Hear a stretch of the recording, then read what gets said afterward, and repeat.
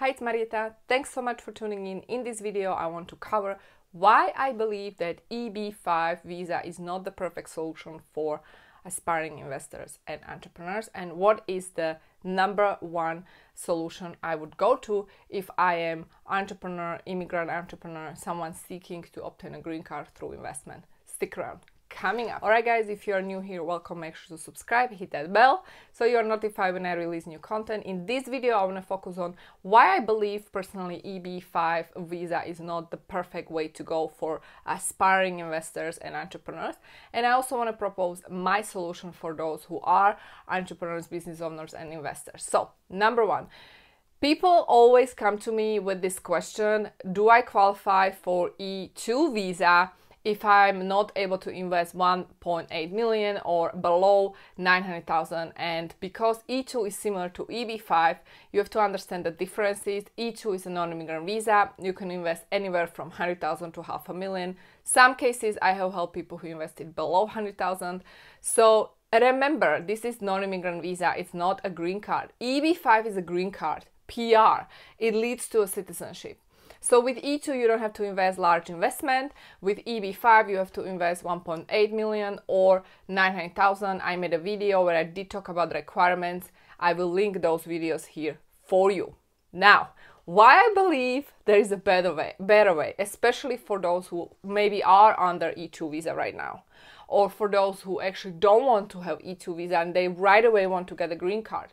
I believe that EB5 is not the solution because, number one, with EB5, you need to create 10 full-time positions. So if you are investing directly into your enterprise, the minimum requirement is 1.8 million. You have to hire also 10 full-time people. This has to happen within span of, I believe, 2 years. Yes, 2 years. And then the condition will be removed. So if you're someone like me, and I like to think outside of the box, these days we can automate many things. You don't need to have full-time people working for you, 10 full-time people.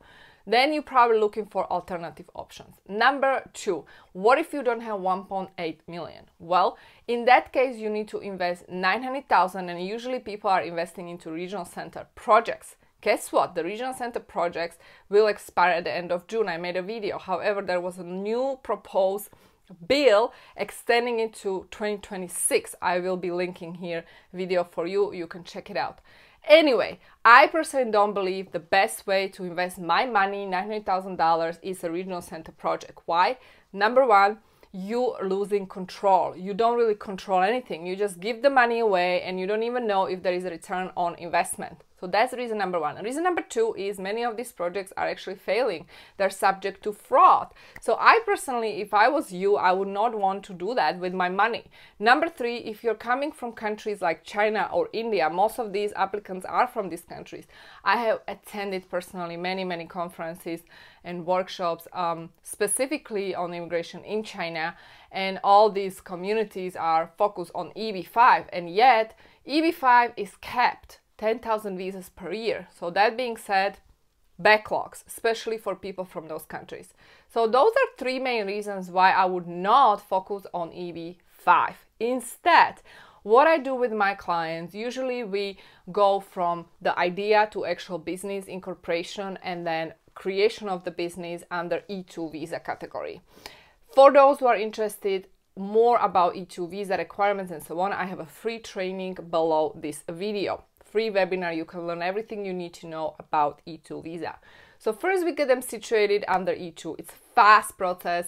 Within 6 months, you're done with your business. You're in the United States. You're running, operating a business. Then we focus on scaling, growing the company. And then we transition to EB2 national interest waiver.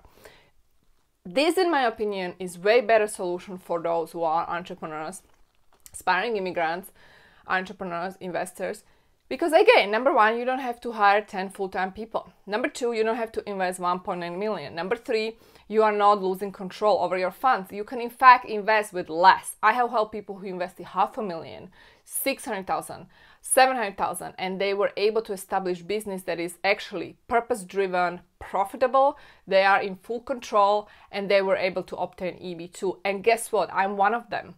actually my story is based in this path. Like I went from that obviously the student. I graduated Northwestern University School of Law in Chicago, F1 visa, then E2 visa, then growing the company, and then EB2 national interest waiver. So it's not for everyone, I'm not gonna lie to you. Obviously you have to meet the requirements, but that's why I'm here for, so I can actually brainstorm with you and we can create a perfect strategy how this can work for you. Not only you are going to save at least $1 million, but also you're going to have full control. And obviously once you have control over your status, over your green card, over your company, you have full control of your future. In other words, you have full control of your American dream. So I hope you enjoyed this video. If you want to dig deeper, I want to invite you for my free webinar training. Link is below my video. And if you have any comments, questions, you can post them below. And if you need to brainstorm and discuss more details with me, below this video you will also find a way to actually book a consultation with me one-on-one, so we can talk about how I can help you to actually truly live your American dream. Thank you so much for tuning in. Stay tuned for my upcoming videos and I will talk to you soon. Have a great day. Bye-bye.